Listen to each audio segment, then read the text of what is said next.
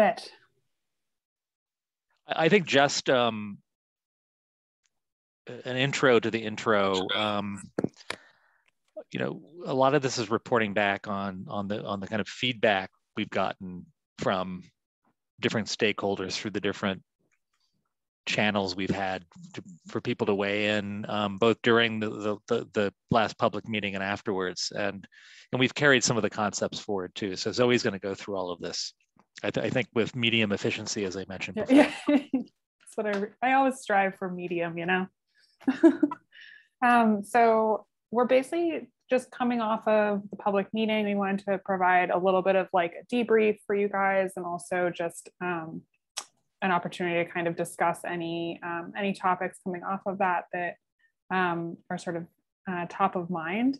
So to kind of give you a sense of what we're going to go through, we'll just kind of like regroup on, process and next steps, summarize some of the public input we got, through the meeting, and then give you a heads up about the remaining public input opportunities, that you know what those things are and can share that with folks that you know. And then we'll finish out with a couple of things that are kind of queuing off of a lot of the great feedback we've been getting throughout the planning process around sort of environmental policy and environmental issues, including resilience, and start to dig into some of the things that we're going to be looking into over the next 2 months, really, as we sort of work towards the next public meeting and towards the draft plan. Just as sort of a quick, review here. So we had the public meeting, number one, in sort of, early mid-January. Our next public meeting is in April. We haven't set a date for that yet, but that's kind of what we're targeting, with the intent that we're able to wrap this study up in time for it to sort of feed smoothly into the comprehensive rezoning work. So these next, the remainder of February and March are really important, like working months for us to get towards that sort of draft plan. So we'll be collecting more input throughout that time, but we'll also be advancing some of the other things in the background. The input that we've gotten so far, as a first pass, I'm just going to walk through some of the Zoom poll results. So I know you saw them kind of in the moment, but just so you have a little bit more time to digest them. So the majority of folks that we heard from were within walking distance of the study area. So that's, I think a good outcome that we're hearing from folks who are most impacted by these changes.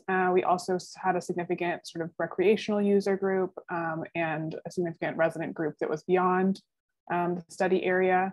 And then a pretty, decent representation from property and business owners, but not as much as we might have expected given sort of the feedback that we've gotten so far. So that's kind of something to, consider going forward.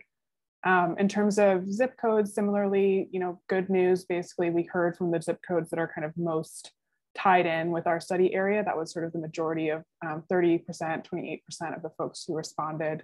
We're coming from the areas most impacted by this plan. For the top issues, what we heard, the things that bubbled up to the top, sort of thinking about the study area as a whole, were the water dependent uses, jobs, and then beautification, and then kind of coming in behind that, public funding and development. So an interesting spread there of kind of priorities or top issues. In terms of the discussion groups, this feedback, there's sort of a lot there. So we'll kind of summarize this in greater detail as we're moving towards the final report, but we wanted to give you kind of a quick sense of the types of things that came up.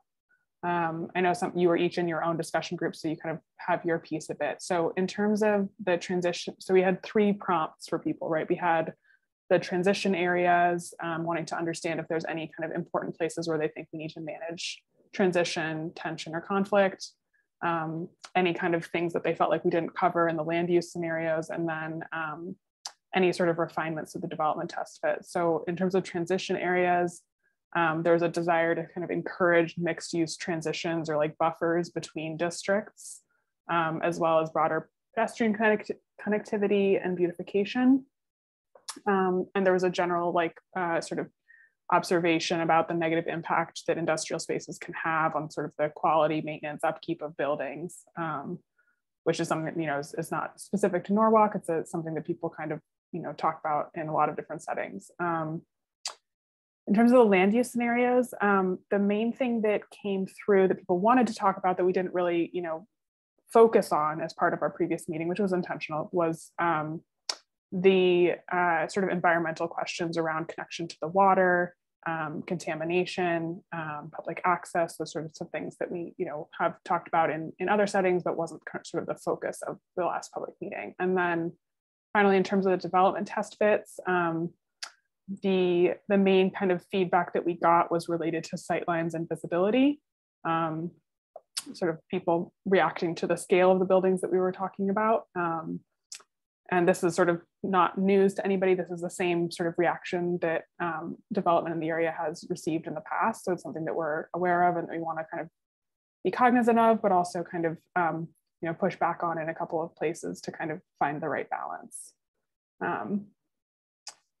The other kind of things that cropped up is a couple of environmental considerations that we've been hearing about pretty consistently throughout the process. So ecological restoration, brownfields, flooding and water encroachment, and water quality.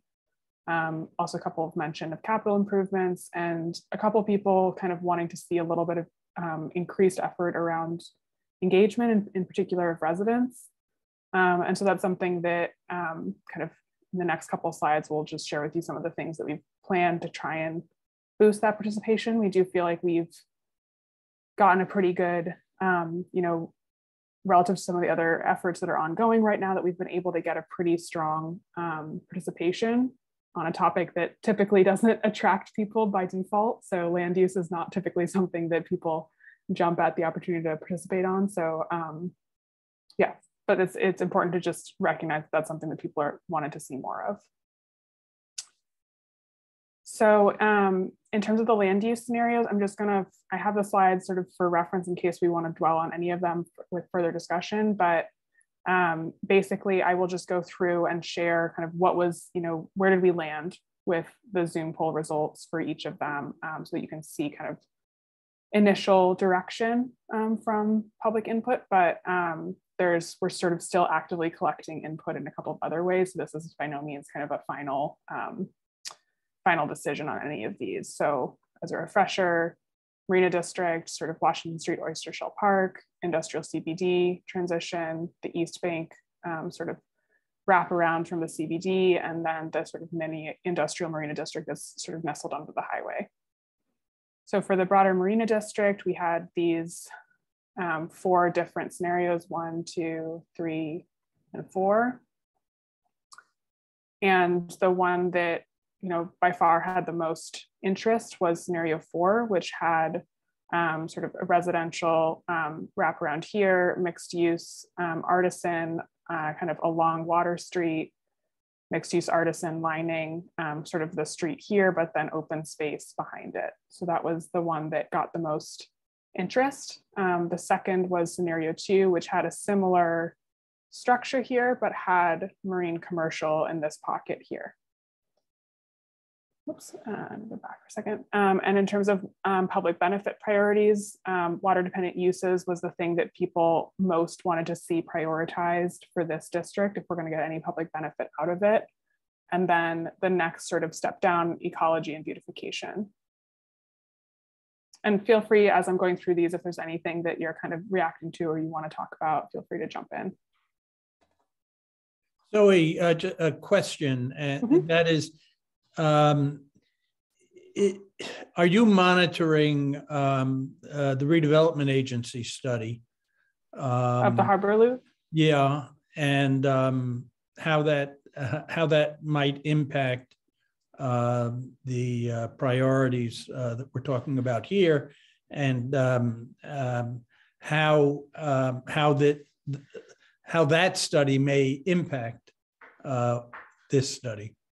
Yeah, absolutely. So we did have, prior to the public meeting, we had a coordination meeting with both the consultants that are supporting the redevelopment authority and the redevelopment authority staff that are most involved in the Harbor Loop sort of planning work. And where we landed is basically that we are intending to incorporate, our timelines are syncopated in a productive way, in that they will be wrapping up their recommendations before we conclude, our study. And so our intention is to fold their, capital improvement, capital investment recommendations into our work and sort of coordinate that with how we're talking about the different districts. That being said, I think that their public access and ecology and resiliency is sort of, there are some aspects of all of those things nestled into their planning work. And there may be some cases where, for instance, like here, where there might be within the redevelopment authority, the top priority is sort of advancing, let's say, improvements along Water Street to provide, a better, bicycling path along there. I don't know if that's the case, but just for example. And we may find that within the context of our study, the priority that we heard was, first we want to see investment in the water dependent commercial uses. So if and when there is some kind of tension there, that's something that we're going to have to, have a conversation with the redevelopment authority and sort of reconcile those before we go to print. We don't want to sort of send conflicting plans out into the world. So if there's any sort of tension between the two, we'll definitely try and work through it directly with them and with this group. Thank you. Yeah.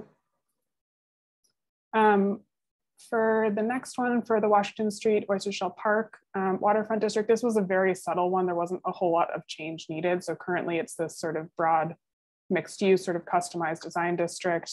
We presented two options, one that had sort of conventional mixed use and one that introduced mixed use artisan. And the preference was pretty clearly for the mixed use artisan, which would provide increased flexibility on the ground floor. And here the main priorities that came through were ecology and beautification, and then sort of a three-way tie between water dependent uses, jobs, and development. For industrial CBD, this one is currently, almost exclusively zoned for heavy industrial with a little bit of CBD at the edge. And our proposals were really about sort of managing the transition between that heavy industrial along the riverfront and the sort of inland CBD. So this was the first, which was sort of more, a little bit more industry friendly in terms of retaining maximum flexibility for those industrial uses. And then this one is a little bit more progressive in terms of buffering the residential and commercial uses inland. And the preference was pretty strongly for the one where you see a more sort of deliberate transition from heavy industrial uses towards lower impact zones that are more compatible with residential uses right adjacent to them. And here the main sort of public benefit interest was in ecology and jobs, and then coming off of that, an interest in development and beautification.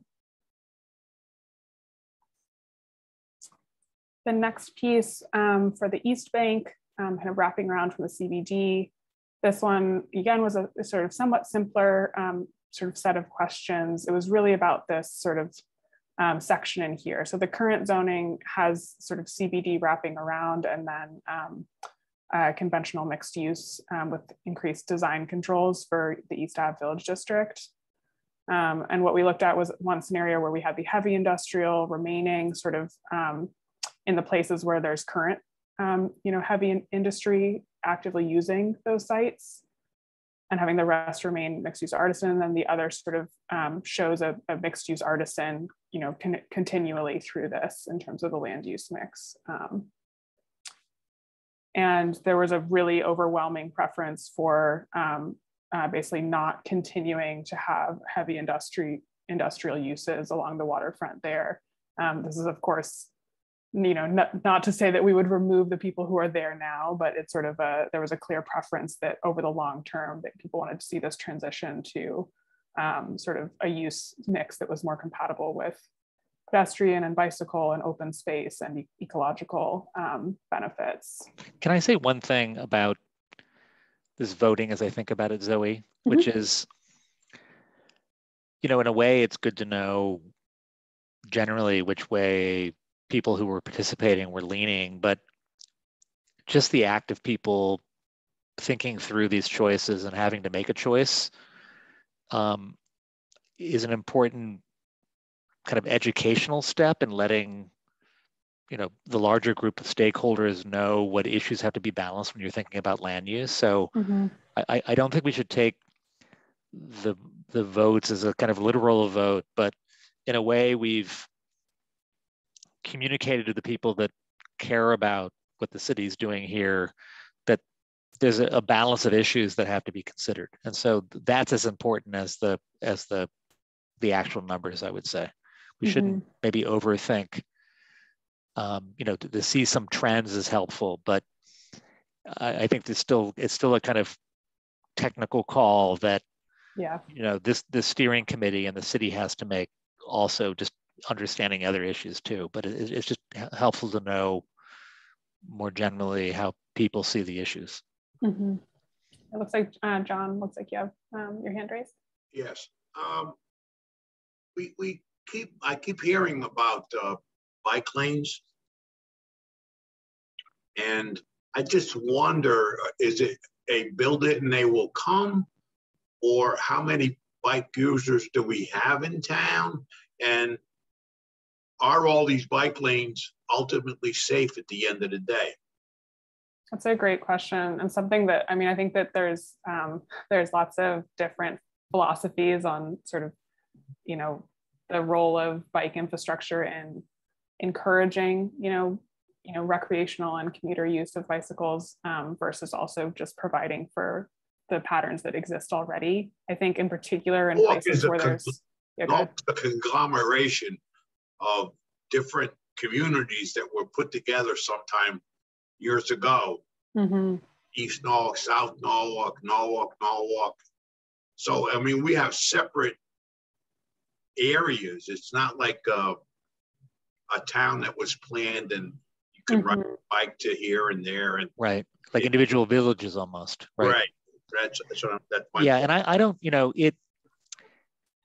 it's not, you know, because of our study area being fairly limited to, you know, from the nearest relatively major street to the water, right? It's an issue that skirts by our study area, but isn't really central to it. I mean, John, just so that you know, we do a lot of industrial district studies, right? And that's where sorting out bikes versus where trucks that service businesses have to get really sorted out, because then you get into safety issues and, you know.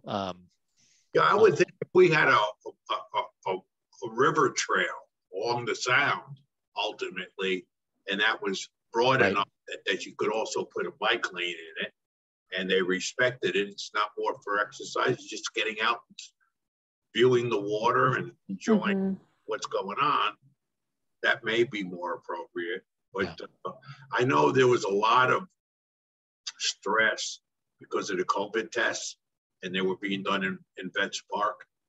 And, you know, under the real heavy time and excitement that it was spreading real quick, they had, from Vets Park in East Norwalk, they had cars lined up all the way down Water Street, which caused a lot of havoc in that whole corridor.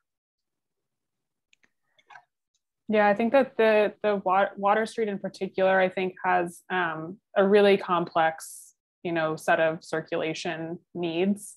And so I think that so this is the map that I'm showing here is, you know, it's not generated from this planning study, but it's sort of a broader, like an aspirational bike network for the sort of Norwalk as a whole. And even sort of regionally looking at some of the sort of recreational connections. And so Water Street plays a role in that larger network to connect the dots between different sort of places. But I think that it, you know, the design of how that bike connection is made is really important, because it is, you know, an active industrial commercial area. There's a real need for that circulation to remain efficient and safe. And so I think that, balancing those things is definitely But John's framing is an interesting one, Zoe, that we might highlight in future diagrams, where this vision of the harbor loop being more or less at the water's edge works for 60% of the district in the future, but it doesn't work because of the marinas. So Water Street becomes the de facto nearest thing to the water.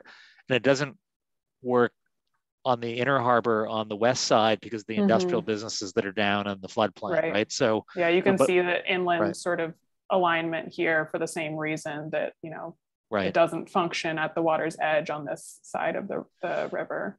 So we might, this is to Gabriel and Zoe now and not to the steering committee, we might think about how we depict that issue. Again, it's not, a lot of this is outside of our study area, but to explain what happens in our study area, I think we need to be more explicit about how this harbor trail locks into larger systems, and it'll be an ongoing discussion with the city planning staff about how that's all negotiated. But I would say generally, John, I agree. There's never enough of real estate within the public right of way to do all the things that everybody wants. Safely. That's the whole thing. Safely, exactly. That to me is the key word, safety. I think John may have also been hearing our transportation department has been doing a lot more with bike lanes, and there have been a lot of requests in town for bike lanes. So it might be good for us to connect John and someone from transportation just to kind of hear more about the specifics of that, because I know we haven't, you know, talked about it a ton in this plan, but John, if you have heard about bike lanes, it might be coming from the transportation department, and the bike walk commission, I think, are really interested in them. Can I? Yeah, Galen, go ahead. I just want to say really briefly that just in my family, there is real interest in bike lanes. You know, it's a recreational outlet. My granddaughter was searching all around for where were there bike lanes in Norwalk.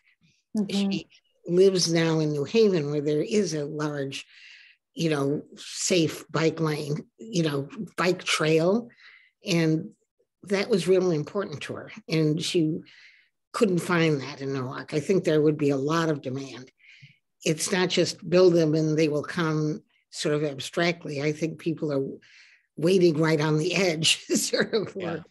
You know, it's a big, you know, the economic development people in cities to attract people to it's a branding and recruitment strategy. You know, the bike lanes are not just about functionality, but to make Norwalk more attractive than Town X, because it's considered an amenity and something that can be sold to businesses that might want to relocate to Norwalk or people that want to live there. And this is completely random, but it's a small group tonight. But you know, I rode a bike in grad school, and that was it. And I got back on a bike when I was 52 years old, and I've been riding now for 8 years, and now I ride my bike everywhere. So, and it's not because it's because of the bike infrastructure between where I live and where I teach and where I work is a little bit better now than it was. So yeah, I think there's definitely like there's a couple of different ways that, you know, planning for bike and, you know, and pedestrian networks as well, you know, deliver a larger benefit to the city and to the sort of economic ecosystem and the residential ecosystem as well. So I think what we're sort of driving at here is trying to reconcile some of those bigger, you know, goals with some of the site specific, you know, constraints and challenges, so that we can still kind of pursue some of those big picture opportunities, but not sort of disregard the very real conflicts that are present in a couple of the places, and actually sort of treat those with respect and try and figure out how to balance them in a way that makes sense. Yeah, I'm just thinking about Water Street and it's all of its pressure on it, right? Is that, you know, are bicycles best sent back a block where there's zero conflicts I always seek the parallel street to the busy street when I ride my bike. And no flooding. And no flooding. Yeah, I think there's maybe we can bring this up, to the redevelopment authority a little bit and maybe talk to some of the, transportation and, other departments that have been working on this more closely, because I think there's the missing link is between sort of this, parking lot here at the edge of Oyster Shell Park and sort of moving continuously to this sort of bike route here and to the sort of what sort of is aligned with West Avenue here. So there's kind of there's a lot of different ways that you could, close that gap, and Water Street is one of them, but not the only one.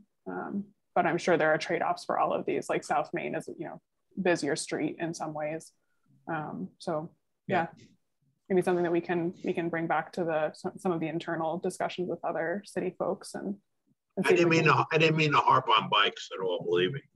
No, it's good. I think that it's also like a bike lane or a share on its own doesn't make a safe environment. You have to actually think about all the interactions that are happening on that road. So I think it's a point well taken. I don't think that no apology needed. How about that?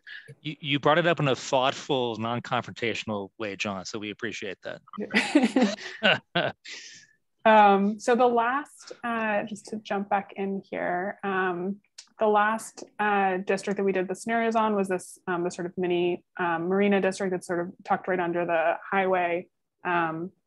And for this one, we have kind of a bit of a collection of different zoning, districts now. And we presented, I believe it was 4 different scenarios. So this is kind of more or less as is. Retaining some heavy industrial, but otherwise going towards light industrial commercial, all light industrial commercial, and then all heavy.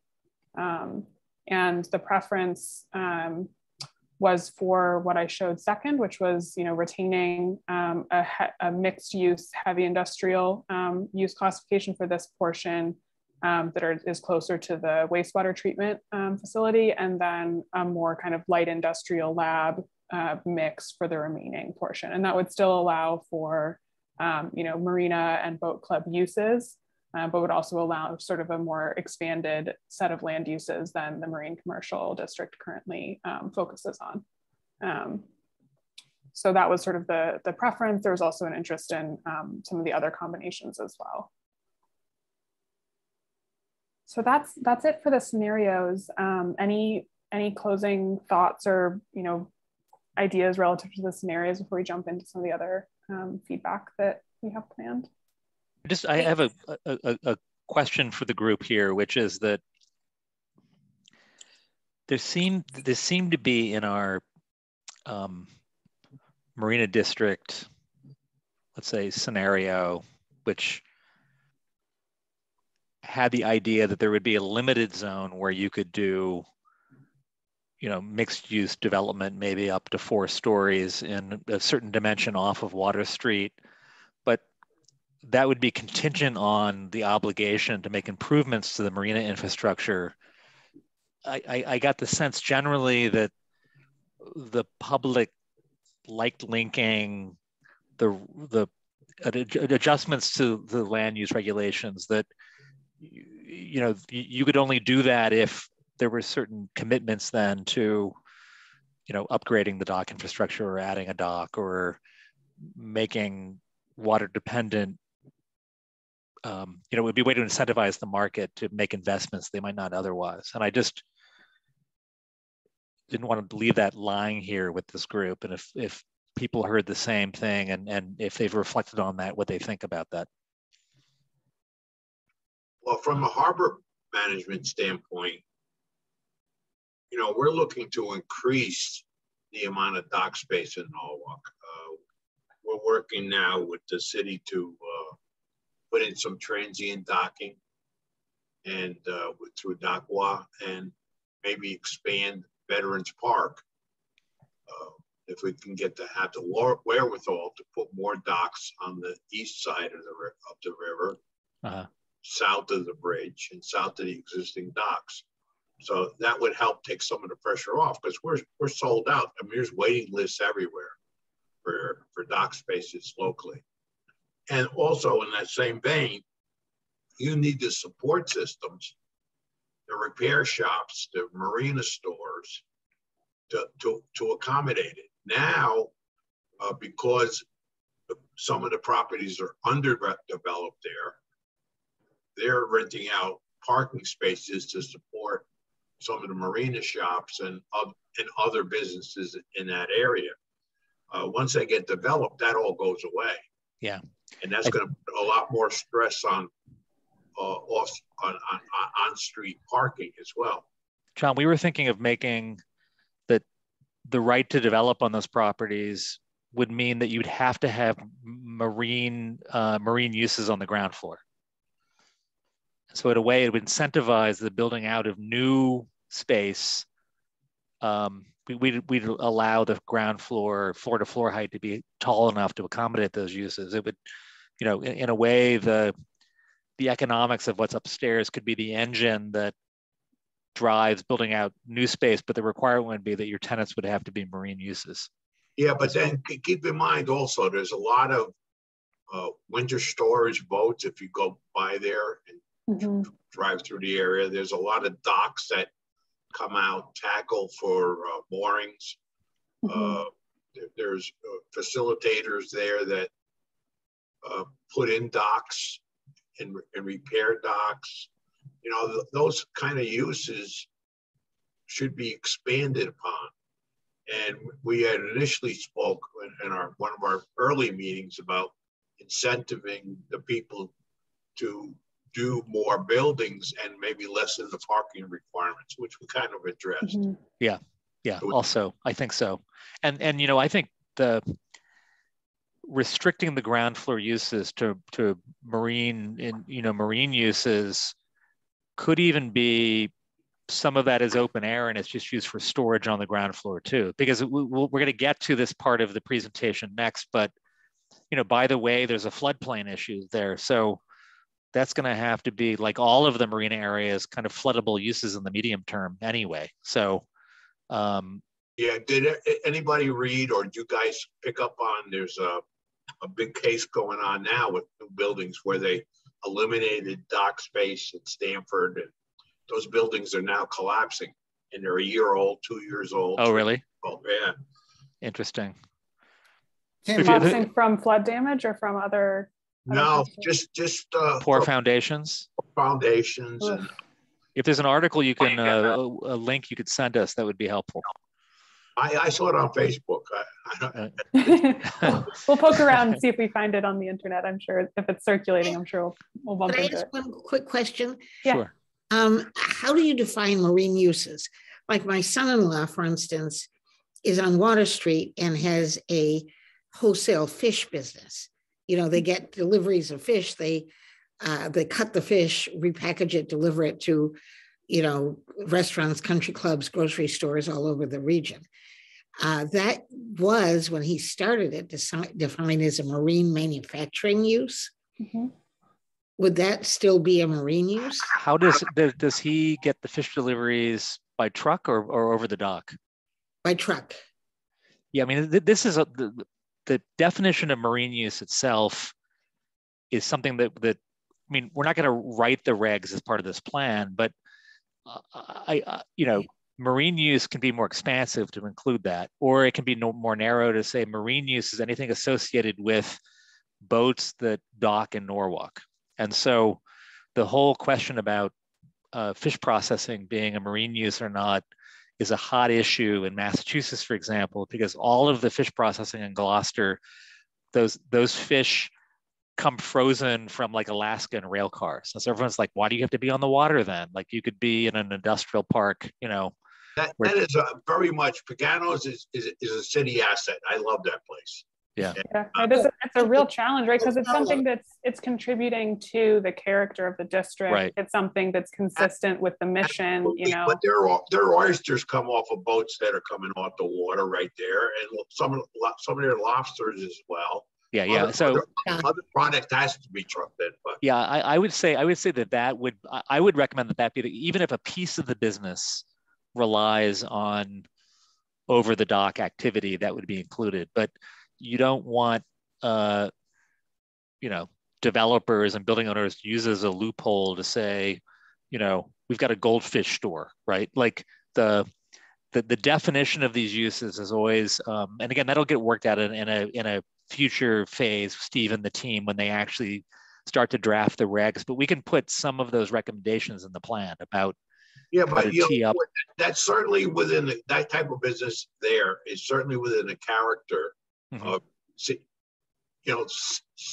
the sea, right? The sound, and people enjoy going down there. There's a retail store too, and people go down there. Wholesale and retail.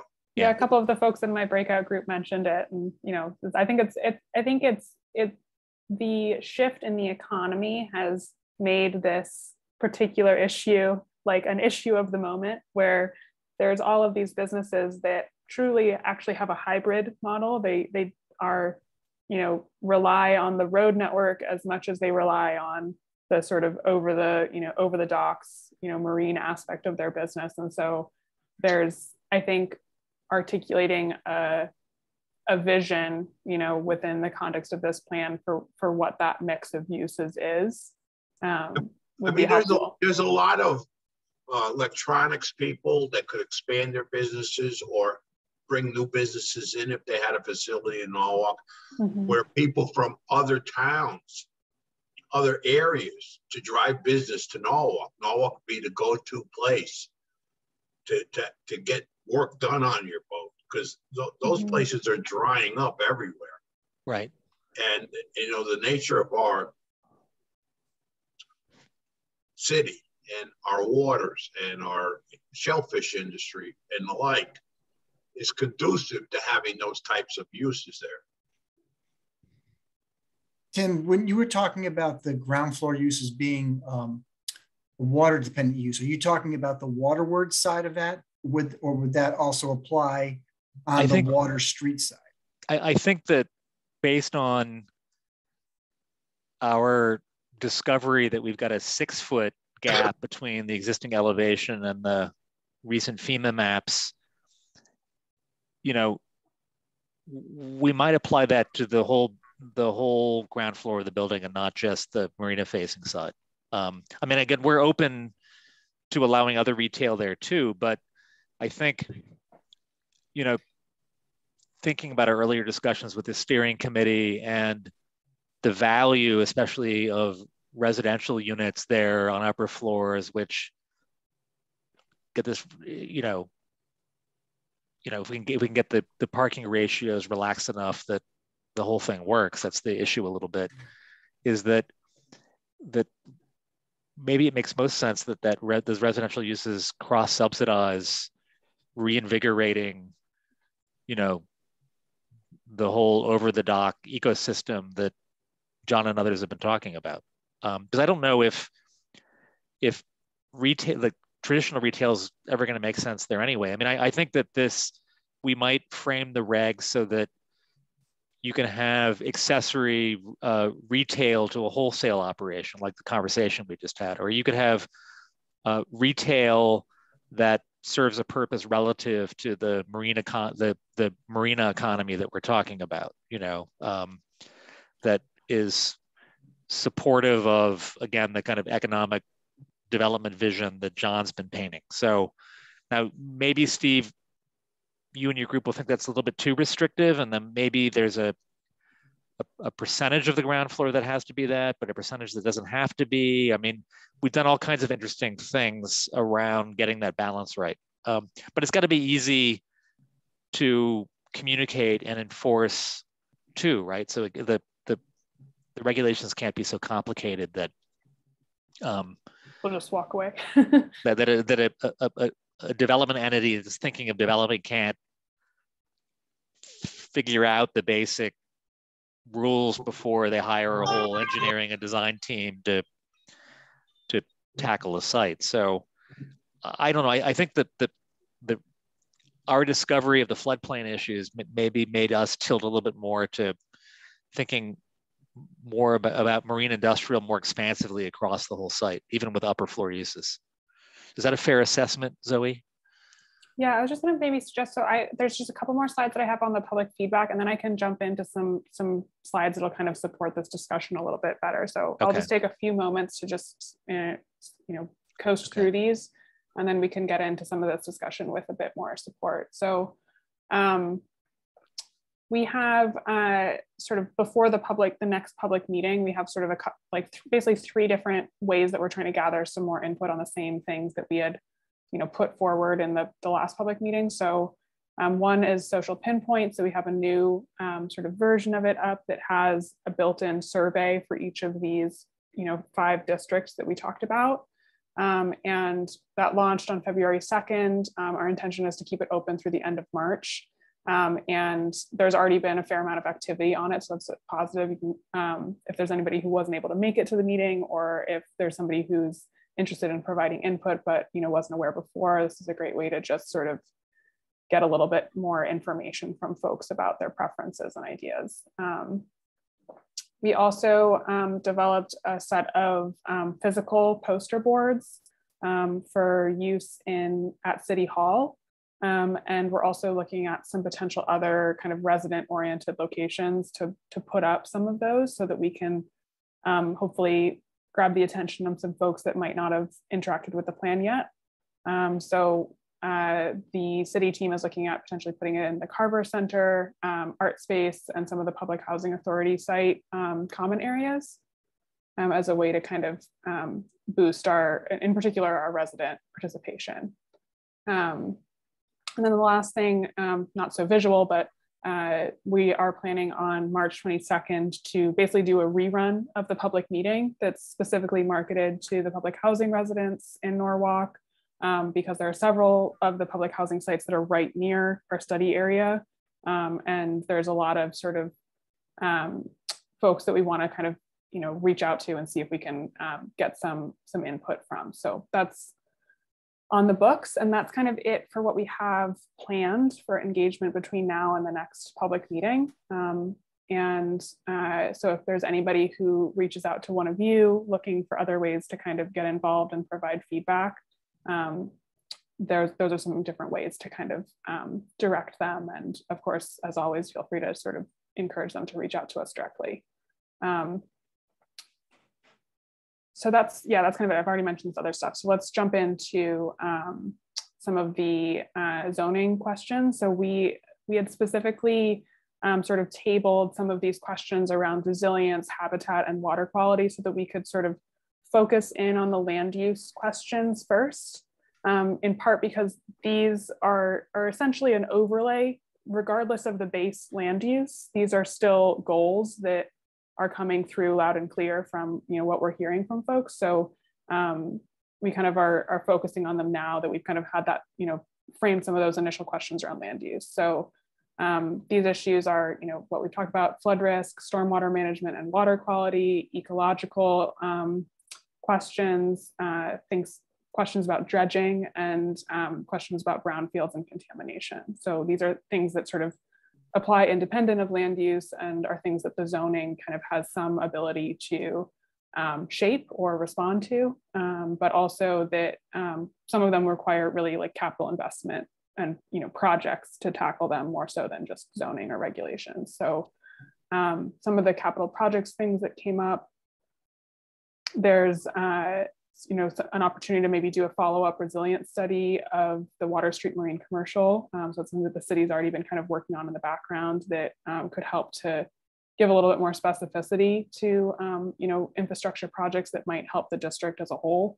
And then there's a couple of other things that have come up through the engagement so far. So interest in sort of restoration of marshland around portions of south of Veterans Park. Ideas about the same general principle around the other public assets, such as the wastewater treatment plant and Oyster Shell Park. And then there was a couple of folks have mentioned the idea that it might be valuable to try and purchase the O&G property on the east bank of the waterfront as a sort of a potential, public recreation and ecological asset for the city. That would be a pretty big item to pursue, but something that's come up, so we wanted to kind of share it here. And then for all of the publicly owned properties, looking at ways to increase the sort of permeable, surface area versus impermeable to sort of contribute positively towards water quality. Yeah, and to be clear, this planning effort is not going to dive into any of these, but include these as this is a list of potential next steps that would be part of the planning document. Yeah, it's really just to capture, ideas that came out through this process so that they're available for follow-up in future efforts. Yeah, and then people can refer to the, advocates can say, well, in the waterfront plan, this was mentioned, we think the city should, not to put the city on the spot, but it's helpful to have these lists and plans so that they can be picked up in the future as funding becomes available and stakeholders get organized. Tim and Zoe, excuse my ignorance, but what is a sponge park? Yeah, Zoe, we should just call it a public park. There's going to be no sponge when we're capping an industrial site. Yeah, a sponge park. It's, you don't hear it very often, but it's a park that deals with on-site stormwater management, or even stormwater management of a nearby neighborhood. It serves a kind of, maybe you've heard of the expression rain garden, but rain garden at the scale of a park. And so it can reduce outflows into the harbor, but industrial sites are hard to re-engineer to function that way. Yeah, this might be a case where we want to reskin the idea as it came from the engagement and make it a little bit more realistic. This also came directly out of a comment too. Yeah. We probably should have it in quotes if we're going to include it. Yeah, that's true. We're not proposing a sponge harvesting area to complement the oysters. Change the name to rain garden. Yeah. Yeah.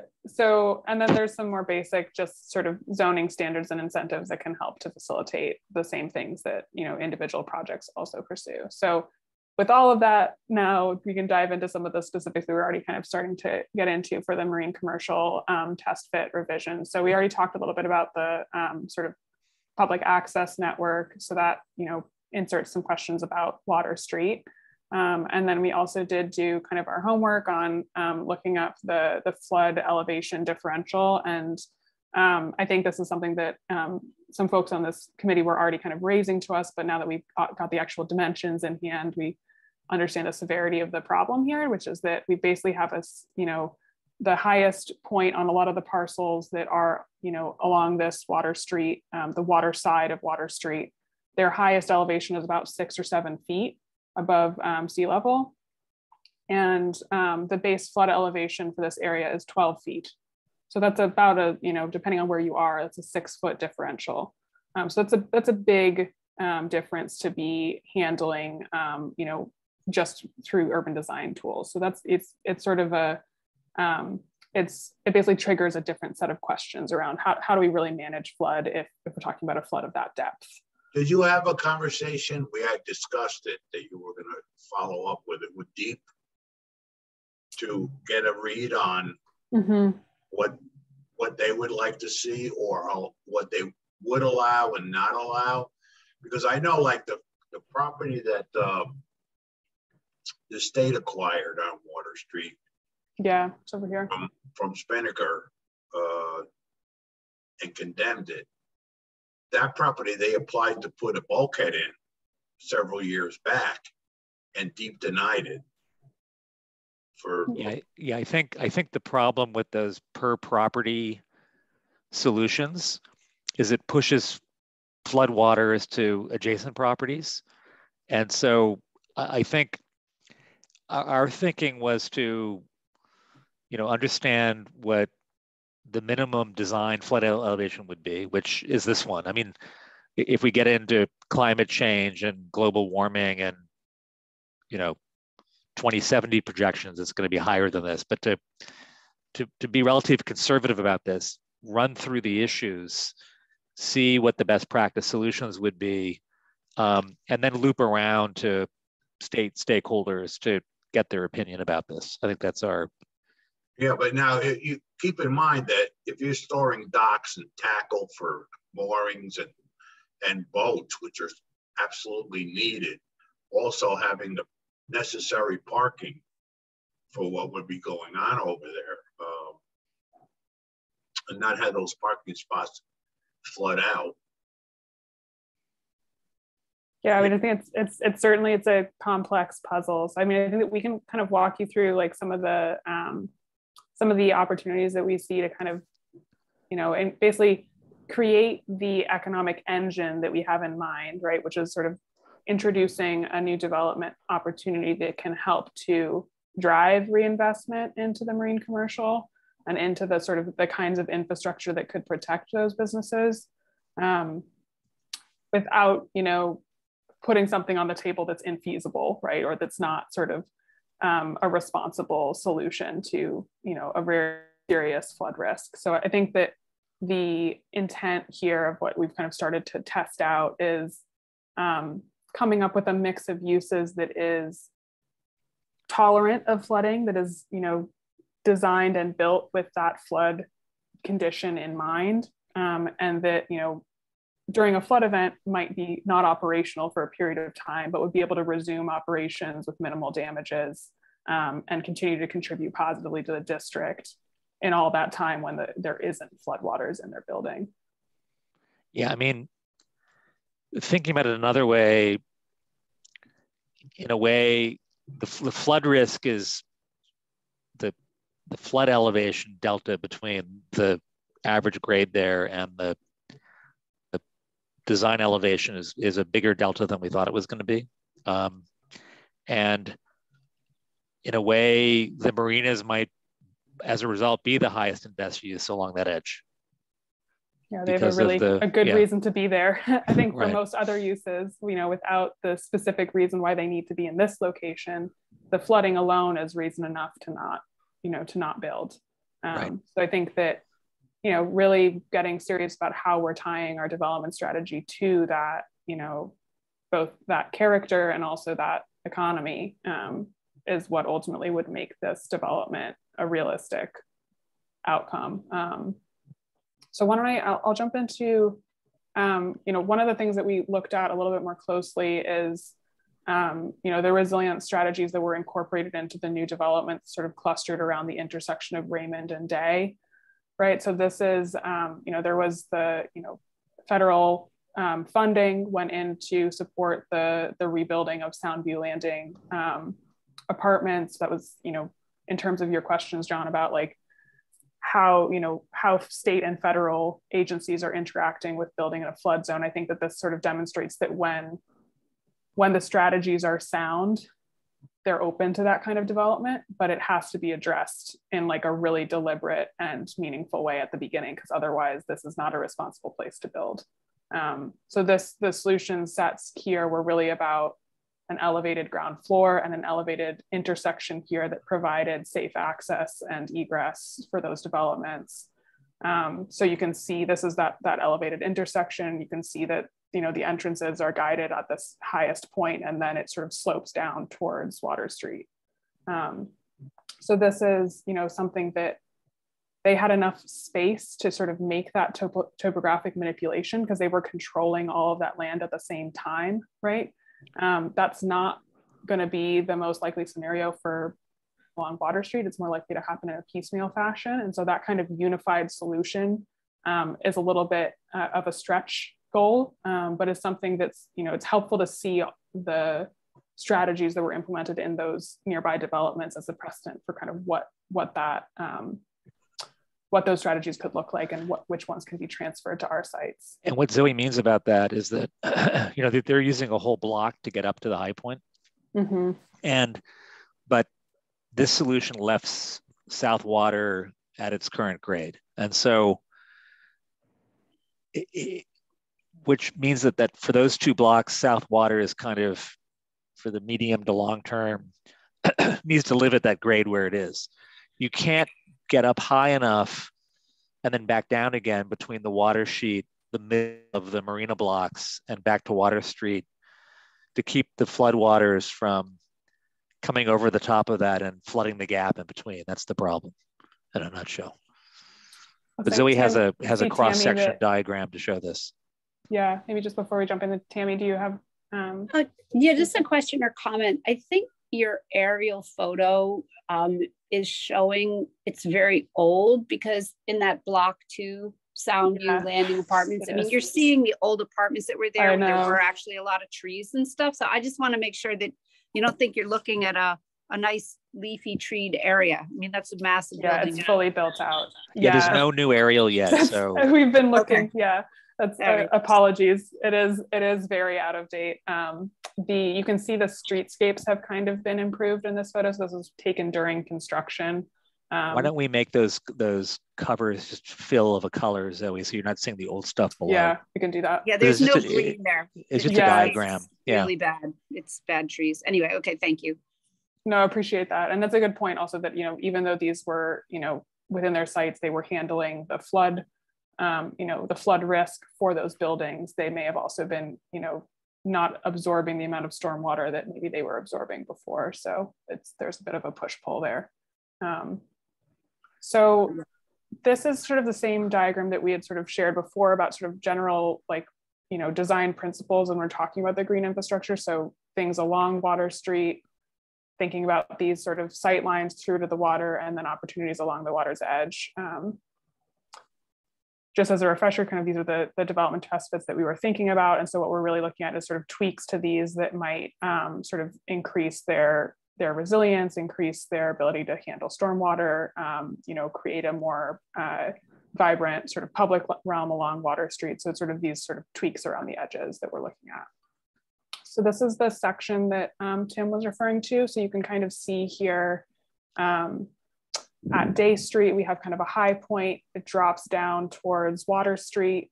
And I'll use this on these sort of, so this is the existing condition on the top. So from Day Street dropping down to Water Street, and then kind of there's fluctuations that are different for each parcel about, the topography from Water Street to, to the ocean, to the bay. That, basically, there's little fluctuations up and down, but basically it's sort of flat and sloping down towards the water from Water Street, across. So we kind of have this opportunity along Water Street to sort of define a sort of entryway sequence that is perhaps sensitive to the sort of flood differential. And also we have sort of the question of, if this is, a 6-foot differential, basically, how do we think about the design of the ground floor of these buildings to be compatible with flooding? And so there's a bunch of kind of operational and construction options to design for what's called wet floodproofing, which is assuming that floodwaters will enter the building and that you are designing for that to occur and designing for the building to be healthy, safe, operational, soon thereafter with minimal damages, and that, in the interim, it functions as a normal building, without much disruption. And those requirements include, the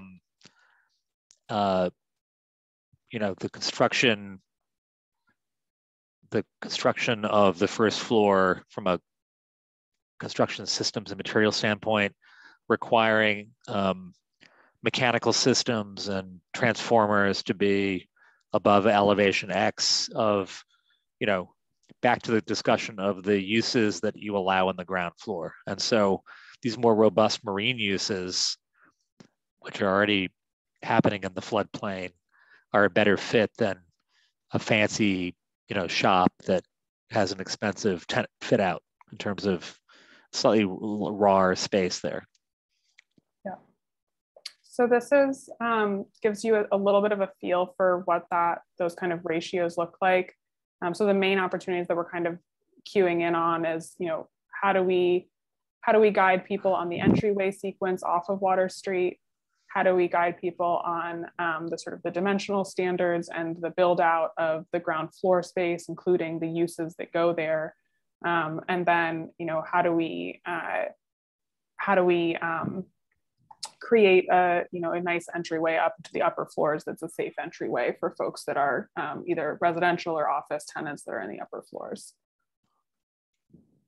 And the other, well, I'll circle back to this later, but there's also kind of other, not flood related improvements that can be considered throughout the sites to increase their stormwater absorption, and also along the water's edge that can have a similar kind of beneficial effect. So these are some of the, just to give you a little bit of a visual when we're talking about these things. On the left, you can see an example of, you know, a sort of a intentionally designed entryway sequence that gets people up to an elevated ground floor. And this is a way that you can, you know, protect those entrances and create kind of an elevated ground floor space that's protected. It does require setting the building back a little bit more to give enough space to negotiate that grade change with, you know, accessible ramps that are at, you know, the appropriate grade. So it does require a little bit more, you know, creating a little bit more space, but that might deliver some other kind of co-benefits for Water Street as well. If we look at sort of increasing that setback a little bit and making room for something like this, it could kind of do double duty in a couple of ways. The other way to sort of negotiate that grade changes is inside of the building. So to sort of allow that entryway to be a floodable entryway, and then you have an elevated ground plane that sort of picks up to the infrastructure, for instance, elevators going to the upper floors or stairs. Just to fill out the vision of this, the idea might be that the marine industrial uses or the marine uses that face the marina side of the building might be coplanar with the tarmac of the marina operations and be floodable as much as anything else that is part of the operation. And this is medium-term, not long-term solutions for solving flooding, you know. But you might raise up maybe the retail portion of a retail wholesale hybrid use, but certainly also you would raise up the lobby for the uses on the upper floors. And again, the choice is, do you do that out in the landscape, or you could even do it as part of the interior? So those are all choices maybe that developers could make, but they would be required to make the choice with intentionality somehow. We would set the rule set, but allow some flexibility for different developers partnering with the marina owner to figure out what the best solution would be. Yeah, I still don't get how you tie in apartments with marine use.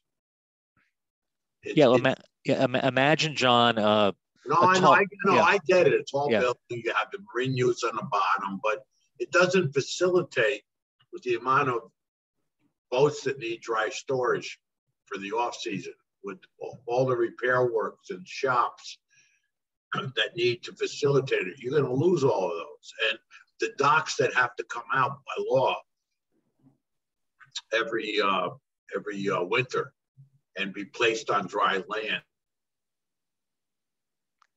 So you're really talking about the staging area, you're not right? going to have it. Yeah. No, that's a whole corridor.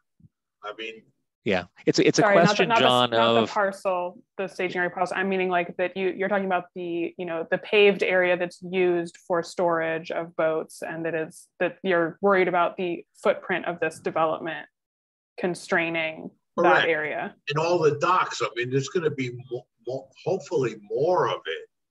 Right. If we build it right, there could be buildings that are put in, Butler type buildings, that they wind up with indoor storage as well.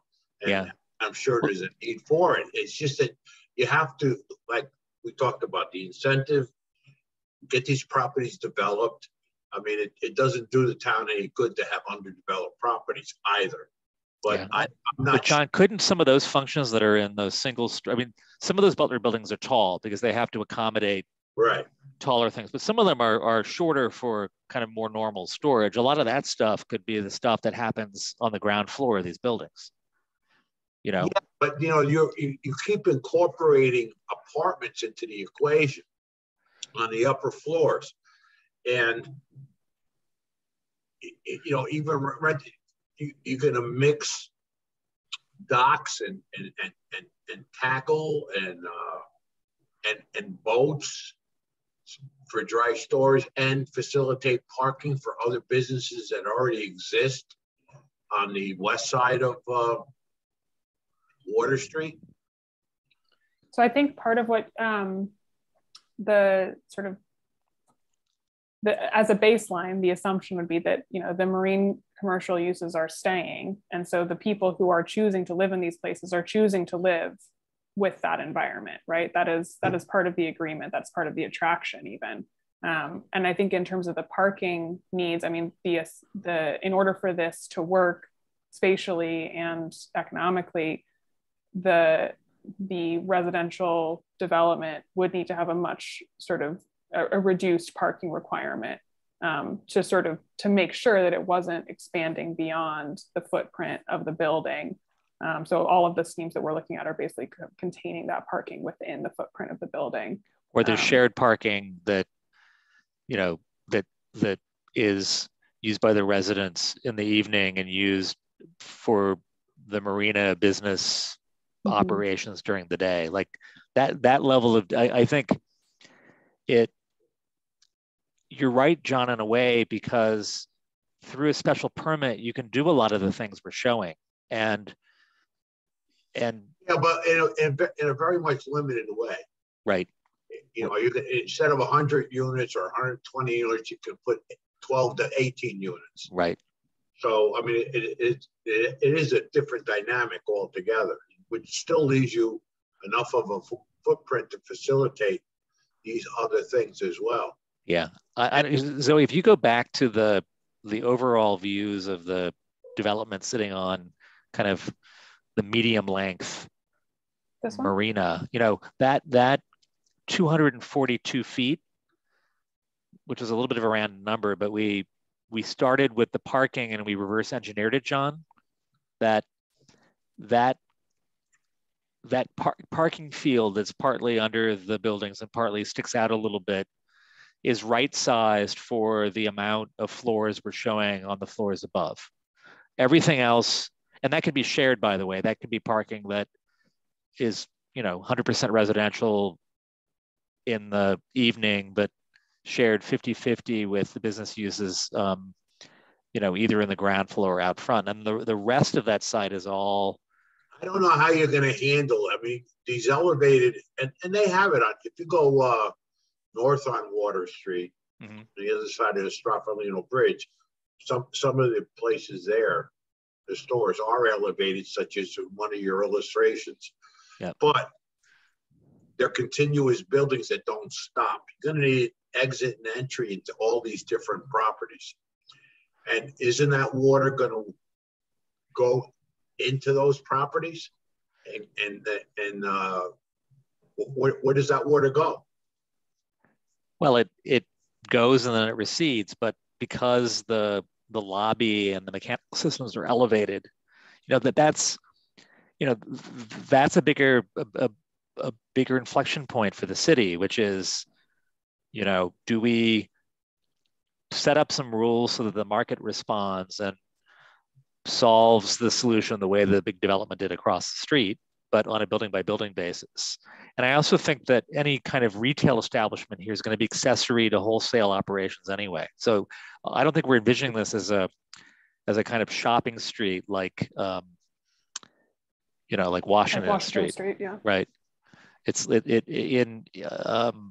made a comment earlier about the wholesale fish company has a retail operation. I think that might be more the kinds of things we see along here, a kind of episodic kind of shops that are associated with the businesses that are associated here. Yeah, Bob Kunkel got on our call last time, and he's got the Marine Highway grants, and he's got the electric boat. He would love to have a facility in that area. I think that's exactly, I think that this is, I guess to step back for a second, I think the flood risk that you're describing and the impact on the businesses exists today, right? Like those businesses are all dealing with those sort of that nuisance flooding. They're all dealing with the impact on their operations already, right? But my thought would be to build them all new facilities. So I think that's what we see this as on that use. Yeah. But how's that going to get facilitated? This is the same kind of conversation we have anytime we undertake a considerable rezoning effort or who's paying for this and why are they going to pay for it? What's the incentive for somebody to do something different than what's occurring right now? I think what we're talking about is providing financial incentive to reinvest in the property, with the priority being water dependent uses, as you've indicated in as you've articulated. We want to maintain those uses, but there's got to be a financial benefit for somebody to go ahead and do so. Yeah, but Steve, all roads seem to lead to apartments in Norwalk as an investment and a return on investment. And I get that, but these are pre-existing zones that need to be honored for the long term. But John, they already allow apartments in these zones. We're not talking about doing something that's already permitted. Very limited, Steve. Not to the degree that potentially that they'll be looking to develop them. I would disagree, just because if you look at the picture on the screen, that's limiting the area where that kind of activity can occur. So it's not like they can take the entire footprint of the site and build one big massive development like you might see across the street. It's going to be, contracted and kept. Yeah, those are they're three stories over one of marine use, not 5 like across the street. And we've considered, at least the framework for the rules to encourage commercial on the upper floors as much as residential. But if you're going to play the cross subsidy game from private development to pay for the kinds of improvements, you've in any market cycle, you've got to meet the market where it wants to do things, or there's no investment. It's if this was the Johnson administration, John, we could take all this property and get a big federal grant and do it all. But we've got, it's the only way you can get federal grants are a little more anemic these days. Yeah, the only way to affect change is to leverage capital markets and what they want to do anyway. I also think, by the way, that doing upper floor commercial space over the marina for the kinds of businesses that you find in Fairfield County, the big direct marketing firms and small bespoke financial companies, it's also a pretty sweet spot to have some office space too, with all of the hustle and bustle of the marina as well. There's a market for living in these kinds of districts that there wasn't really 15 years ago, for all the reasons that we all like that activity and the kind of seasonal change and all of that. So, I mean, only the market will determine whether we get the recipe right. Often, the market doesn't respond. But there's been market interest in these properties, and not a clear path forward about how to do anything. So I think sending a clear message to the market and the landowners, because I think also I suspect that some of the landowners are sitting on their property waiting to see when payday is going to happen, when they think they can fully develop the sites. And so I think providing clarity to the landowners that, yeah, you can redevelopment, but these are the rules within you might get stuff to happen on some of those properties that aren't being used to their full potential for water dependent uses too. Those recalcitrant owners who are kind of waiting to see. I wonder, John, if maybe a helpful next step might be to speak with, I don't know if this is something that you want to take on, or something that maybe we can help with is,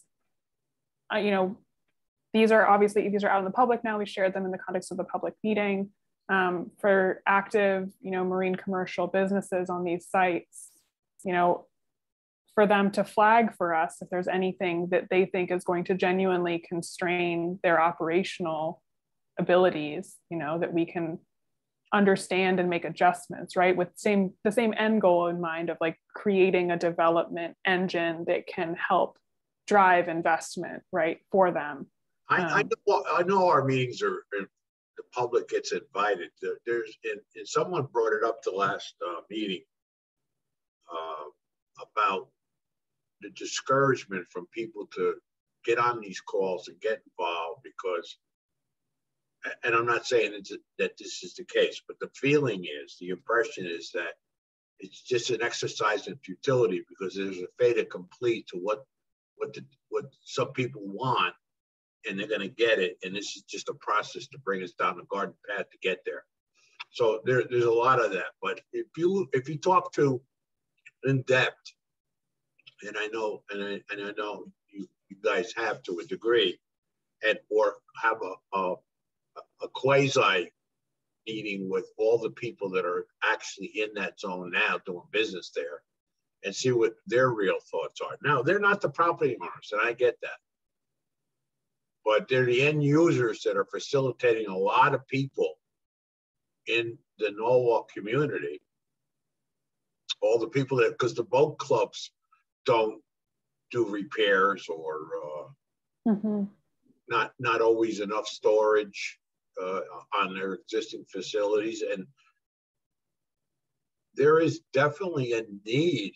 Now, granted, there's no question about that these properties need further development.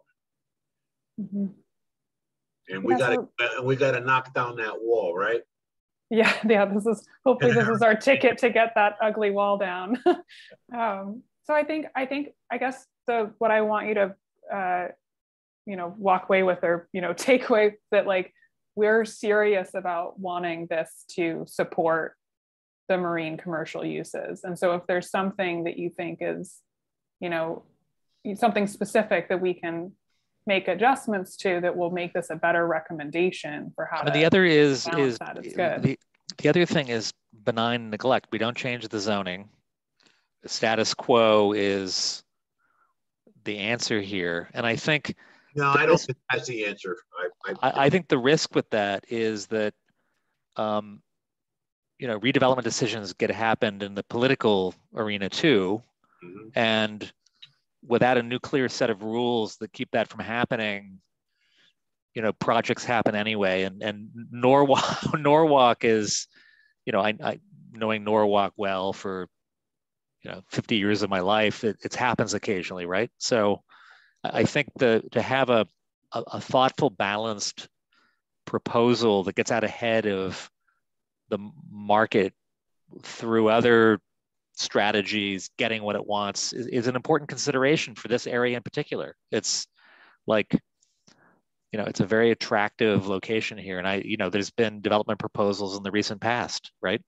Yeah. Well, if you plug in an incentive for adding dock space, not only for the people in the apartments. Oh yeah. For the public at large. I think it would be be marinas that, I think that's what we have in mind here. Yeah, we can probably list out a couple of, different, types of reinvestment into marine commercial use, but that at the very least, that as a contingency, that your ability to pursue this kind of redevelopment would be contingent on demonstrating the ways in which you're going to invest. Yeah, but I wouldn't want to see us come to the end of this road and have deep walk all over it later as these applications. No, fair enough. I think that we need to make sure there aren't state regulatory issues that are going to run afoul of what we're proposing here. Yeah. Hey, just to confirm, we have spoken with Deep a few times about this project. And so they're aware, and we keep updating them as anything else is to add. Since we don't have any, we shared our ideas with them so far, but since we don't have any specific recommendations, they've only shared with us their documents about what is allowed and what's not allowed. And that's been shared with the consultant team. And as a result, Zoe and Tim have been incorporating Deep's requirements into the plans, and nothing proposed so far is not aligned with what they would allow in this area. Yeah, I think what maybe John's referencing is when we get into the uses that would then allow for the unlocking of these development rights, that's when we would circle back again. But yeah, Laura's right. We have at a kind of higher level, John, had that in our wheelhouse in terms of considering it. So Zoe, just in the interest of time. Yep. We're just about We're just about done here. So I think I can just briefly mention, some basic like stormwater, management features that could be incorporated, and then also some, solutions for, having active dockage space that is connected back to the shoreline, but that allows for sort of ecological restoration in select areas that are not, necessary for the core operation. So this is something that we can kind of, incorporate into the development guidelines as well as a form of incentivizing things that improve water quality, improve resiliency, but retain the core operational function of the businesses. And sorry to interrupt, Zoe, but could we just go back to this, along the south side of, the east side of Water Street? Most of the people that answered the surveys liked the idea of either recreational, ecological, marine access. I don't think there was anything that either noted or said that they want more residential development. And I'm thinking if you tie that in with the deep, if the city said, okay, no residential on that side of Water Street, and I know we're trying to get away from specifically like having too many zones because we're redoing the zoning map and another study with you guys. So if you take away that incentive, and we all know that the easiest thing for developers to do is just throw up apartment buildings, but if you make it more creative and make it truly marine dependent use, and okay, maybe some workspace above on the higher floors, then you don't have people living there. You're kind of mitigating the flood impact, because most people that are impacted by flooding, are residents as opposed to people that come and go every day, commuters, workers, and whatnot. Is there any value in trying to create some type of a special zone there? It's back to Steve's question, which is, how do you make it happen? The private market, the private real estate market has to respond to the rules. The city doesn't build these buildings, and I think that a build-to-suit small office building for a particular well-resourced company that would think it would be cool to be located here is a possibility in this zoning framework. I think if we only allowed, if you point yet to the blue version, that's the blue version. But I think if you only allowed this, the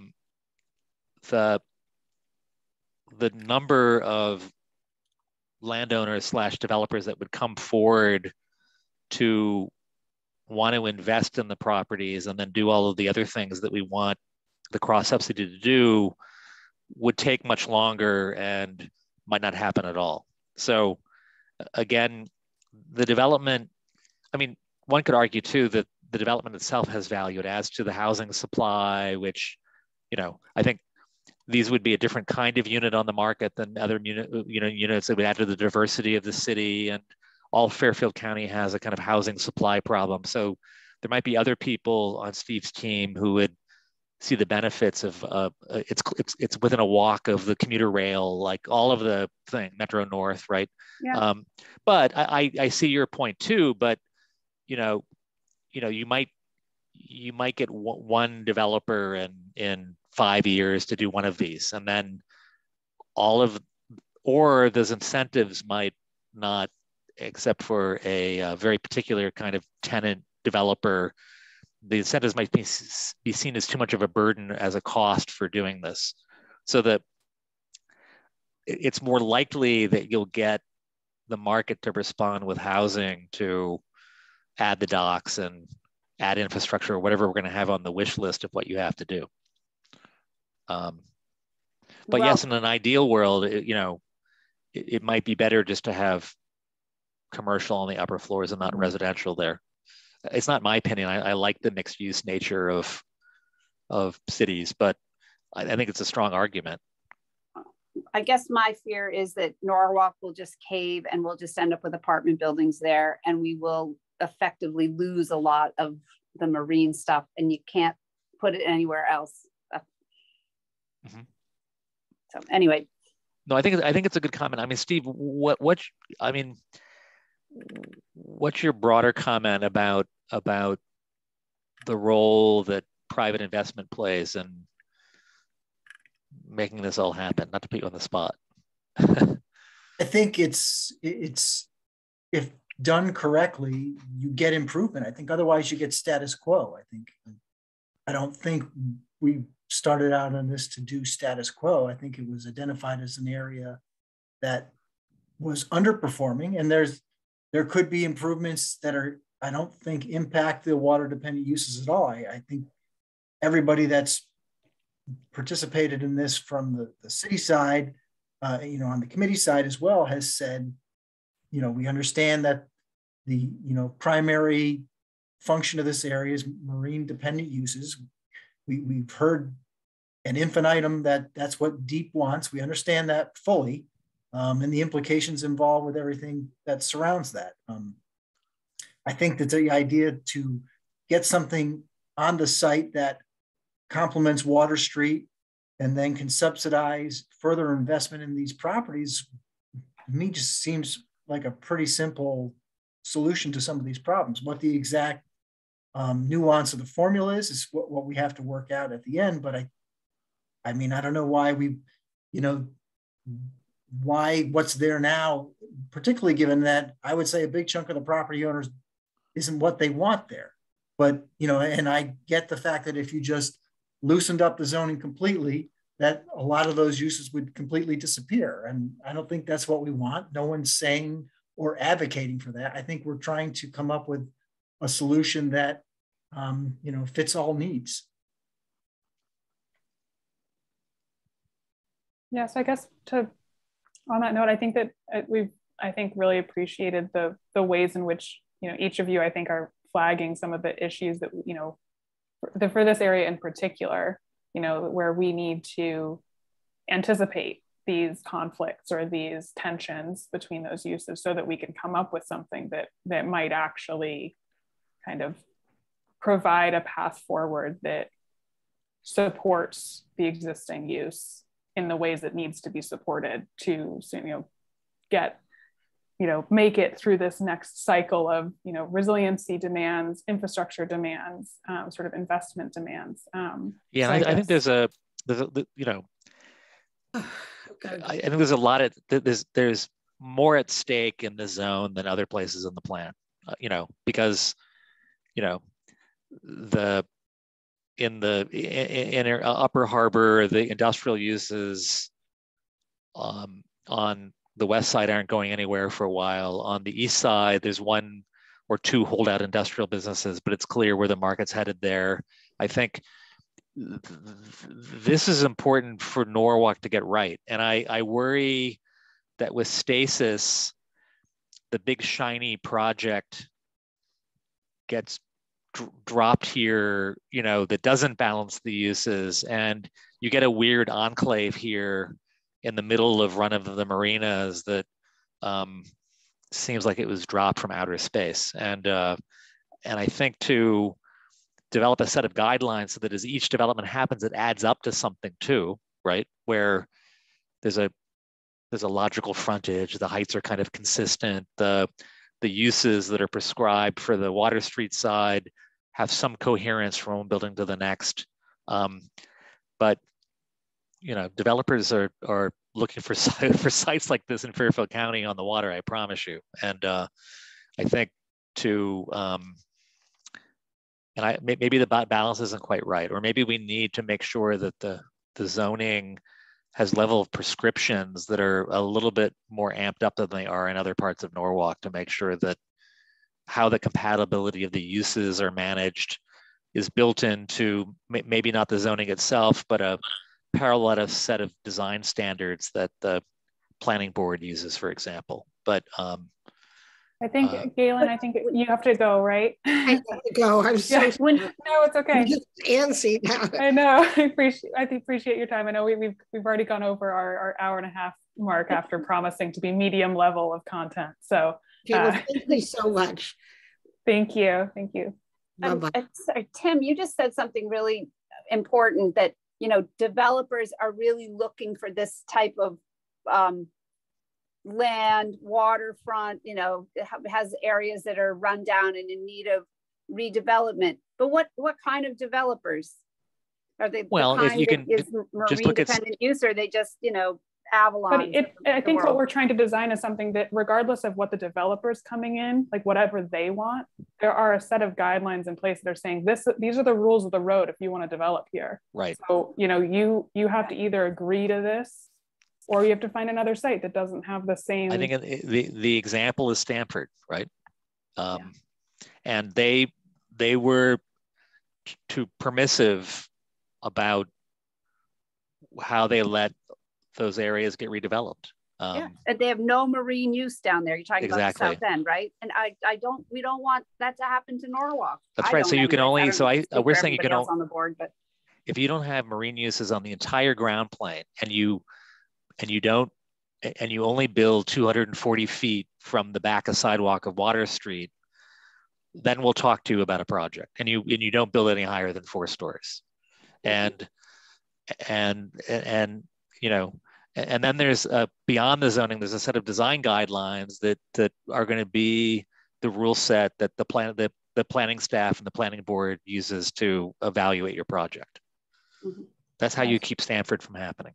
I think I would see it as sort of an accountability tool, right? Like whatever we're designing into this zoning is a tool to make sure that any developer or property owner that wants to pursue, you know, a redevelopment of a site in this area, they have to, you know, make accommodations and invest in the way that, you know, this group and the city has sort of laid out, and that if they're not willing to do that, then that development doesn't occur, you know, and the current status remains until there's a developer or property owner that is sort of engaged enough and committed enough to actually pursue that mix of uses that we're looking for.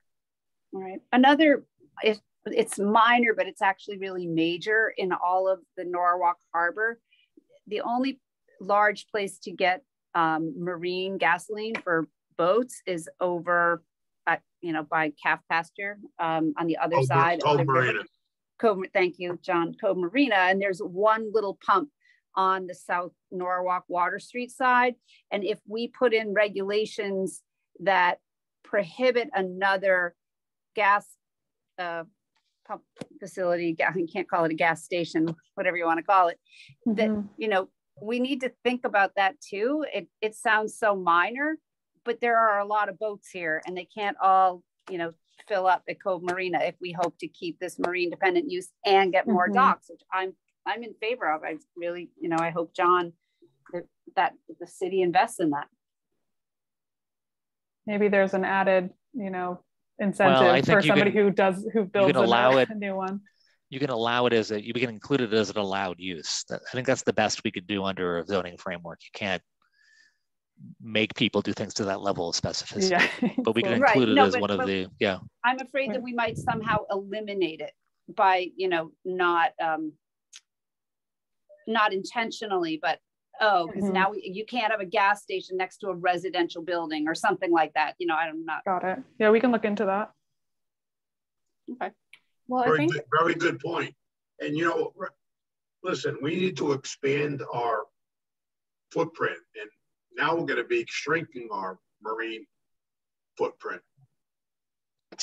And I get it that you need to incentivize these property owners or the subsequent property owners, because there's a list of people that are just waiting for the outcomes to write a check for these properties. And they have apartments in mind, you know, and that's what they want to do. So we're going to lose a lot of valuable marine resource, such as it exists. And as it exists is not absolutely ideal either. I really buy into expanding it so it becomes more marine use, not less. I do too. And I don't want to belabor the point or be argumentative, but I'm just taking a peek at the existing marine commercial zones. And I mean, maybe I won't even want to say this, but there's nothing preventing somebody from technically from subdividing some of these properties now that are deeper, and they could cut them off. And then even though they're marine commercial zone, a big chunk of the parcel wouldn't even be on the water. It would just be an inland marine commercial parcel. So that changes the framework and the dynamic of it as well. So I think some of these can help protect it. You need water access for a lot of these businesses to do business. Yeah, so I mean, I guess I know we're kind of past our allotted time, so I do want to try and come to like a satisfactory conclusion so that we can. I think that this is going to be the key issue that this plan continues to, focus in on. This is obviously a point of passion. It's critical to the identity and economy of Norwalk, and so I want to reassure you that we're not going to stop short of following all these questions to their sort of logical conclusion. But I do want to kind of just see if I've captured what's been said tonight, some of our takeaways as we sort of move into the next phase. So I think sorry, Tim, looks like you have something to say. Yeah, I recommend that what might help with this is to drill a little bit more into the recipe of allowable uses and some of the conditions that would be imposed with, the rights to do upper floor development. In other words, it might be a menu of things and you have to pick 3, or it might be you shall add, X number of docks as a proportion of your parcel, and then you have to do 2 of the other things, and they can only be marine uses. I think to sort that out makes sense. I think the other thing is that I think we should dive into, at a very high level, some of the parking issues too, because parking's key on these sites today. It's both people who work in the marinas, it's people who visit the marinas, it's boat storage, both for repair, 3 seasons, and then seasonal boat storage. And I think, I would say that behind the docks and the immediate waterfront stuff, half those sites aren't very well utilized. I mean, I know that a lot of them get filled up with boat storage in the winter because there's land there, but when we visited, and if you look at aerial photos, as you can look at different years going back, the whole backlands of those parcels are underutilized except for boat storage in the winter. And so, I just think that, taking 25% of those parcels or 33% of those parcels and using them more intensively for other uses still allows marinas to operate there, I think, unless you think I'm wrong, John. Well, it's not going to, the existing marinas that are there aren't going to get un-marinaized. They're going to continue in that use in one fashion or another. We need more marina space. We need to develop some of these properties and maybe carve in landward, and it may even necessitate a change in the federal channel that we have. It may have to get moved out because one of the illustrations showed a ramp and then some docks, but that would be into the federal channel. We need to facilitate in such a way that it's a big grandiose picture, and we have other work underlying to do, which is another project for you. And actually, Jessica Vonacek / Casey, or Casey Vonacek, her and I were talking about that this morning. She called me very early. And we need to look forward for the big picture, because our town is growing exponentially.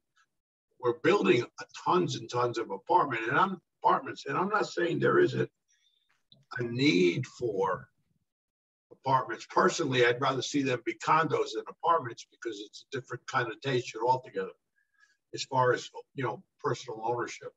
and the tax structure. So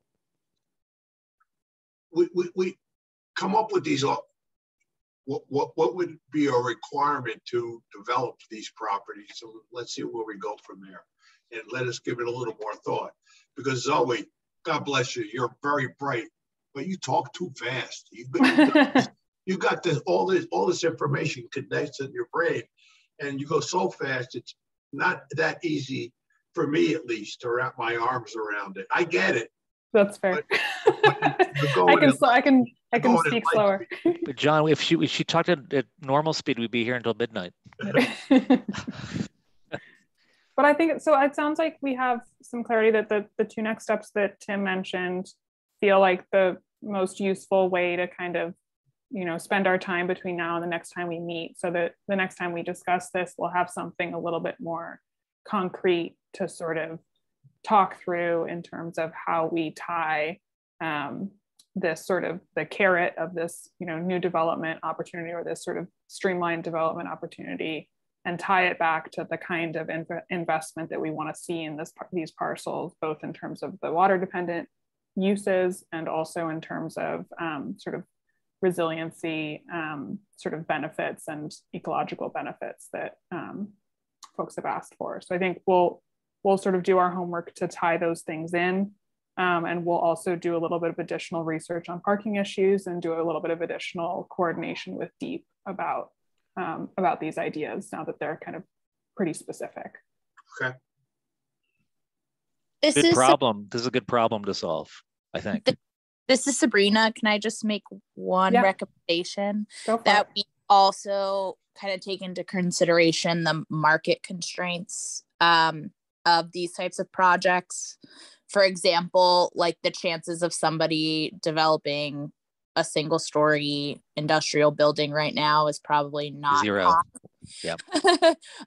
So just taking into consideration when we are doing like these mixes of uses and things like that, just keeping that in mind. Like, as much as, I would have 17 tenants that would love a brand new industrial building, it's very low that that's going to pop up anytime soon. So just keeping those thoughts in mind while we go down this path of being more specific.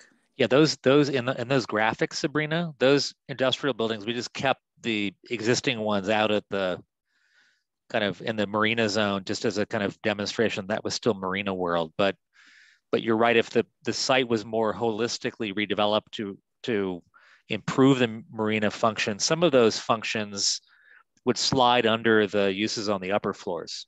And then you might have some newer Butler buildings that might solve things that are necessary closer to the water sheet, So, but Sabrina, in our next staff meeting, we might loop you in too. Yeah, I think that makes a lot of sense.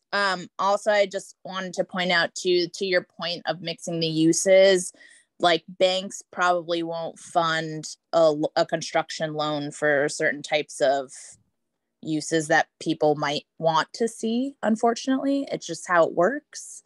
Because if that was the case, we see new development now that's not solely residential. It would be something else if it made sense from the market side of things. Right. If that makes sense.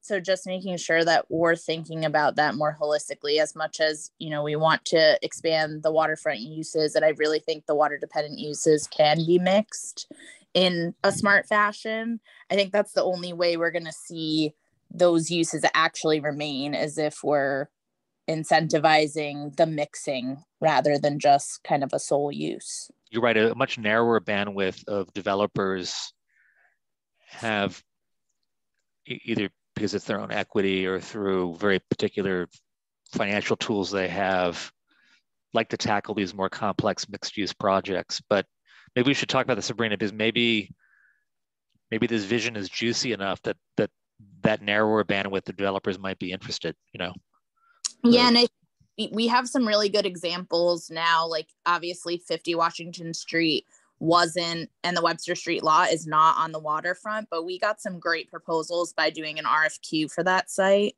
So I think like there's potential to really do some outreach once we've had, a discussion about what the zoning is going to be and what we're looking for, that we could potentially get some creative developers that aren't just, sole residential developers that come up with really creative kind of marine dependent uses mixed with other, office or whatever it might be. I mean, I think that's an important point for this whole group, that as we drill into a potential land use regulation mechanism to get the balance right, we've got a couple of pictures of what it looks like already. It becomes an economic development strategy that the city markets. And so to send the message to the market, this is what we have in mind, this is the character we want.